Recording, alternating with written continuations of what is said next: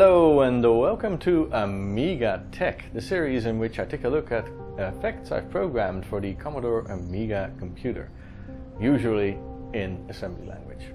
The effect we'll be looking at today is a variation on the standard Sprite background layer you may know from games such as R-Type 2.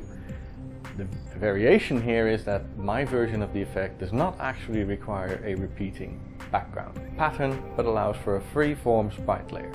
So let's take a look at that effect in action, and then I'll explain how I did it.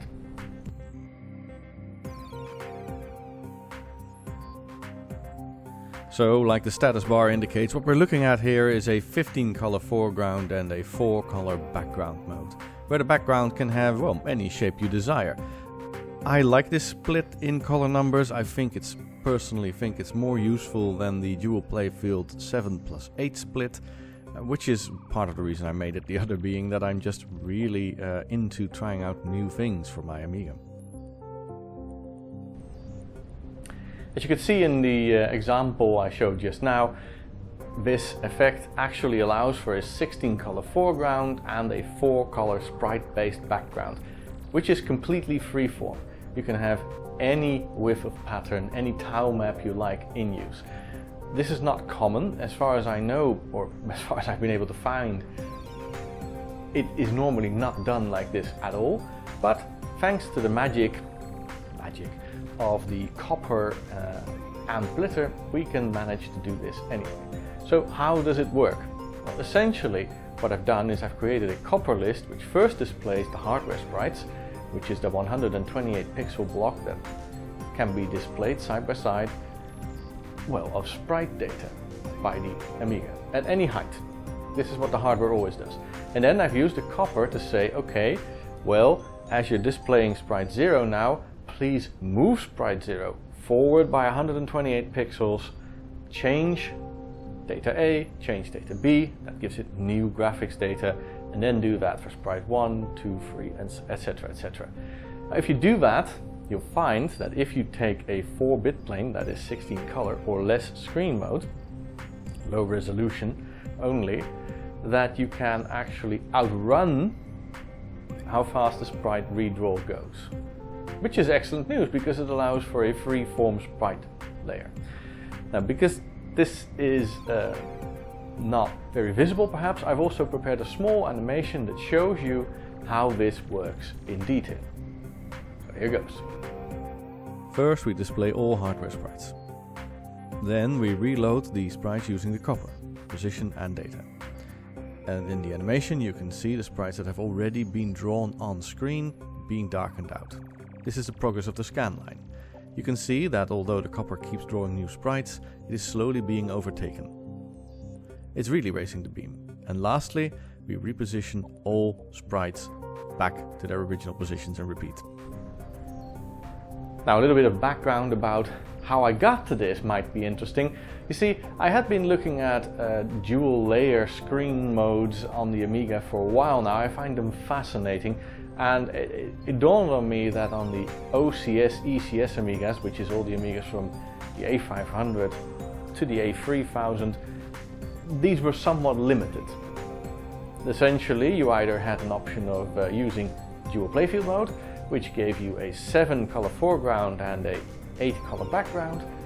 You had the ability to use a standard sprite layer, which gave you either 128 pixels repeating pattern in 4 colors, or 64 pixels repeating in 16 colors, the latter being used in Risky Woods, the game. And Risky Woods actually was the inspiration here. Risky Woods showed me in an example that you could actually do a lot more with the copper in the time it had than I thought you could. So I thought, let's try it out. If you look at the copper list, and I'll show you the visual DMA debugger on screen here so that you can have an indication on how it all works, you'll see that the yellow bars, which are the copper activity, you see that there's an awful lot of copper activity, which brings me to the biggest con of this effect. It takes a lot of raster time. It takes so much raster time, and I'm not entirely sure that you couldn't do this faster with the blitter. Right, you may be able to make a 1 or 2 bit plane background layer, allowing for 2 or 4 colors background with the blitter instead, and be faster. I don't know, I haven't tried it. Might be an interesting experiment, but this is about the Sprite version. Now what do? I redraw the Sprite data, right? And that takes a lot of effort. I'm not going to go into all the detail here. You can read much more detail on my website. Link to the article is in the description below. But essentially what I do is I spread all the work out, right? The heavy work is done by the copper, and the updating of the copper list is done by the blitter in 32 frames time, right? So the background scrolls at 1 pixel every other frame. That's 25 frames per second. Gives me 32 frames before there's 16 sprite pixels displayed to do it. And how does that work? Well, I actually move the sprites on screen. So I don't update the content of the sprites all at once, every frame. What I do is I update only the positions of the sprites, and then take the remainder of the time I get from that to do all the redrawing of extra graphics from the tile map. I find it a fascinating example of what you can achieve with the Commodore Amiga if you want to put some effort in. I'm not sure how useful it is, that's not up to me to decide. You can have a look at the source code, which is also on my website, link in the description below, and see for yourself whether or not you like it. As for me, I hope you enjoyed watching this little video on, well, my new Amiga Tech example and article. And I hope to see you soon for another video. There will be more yet.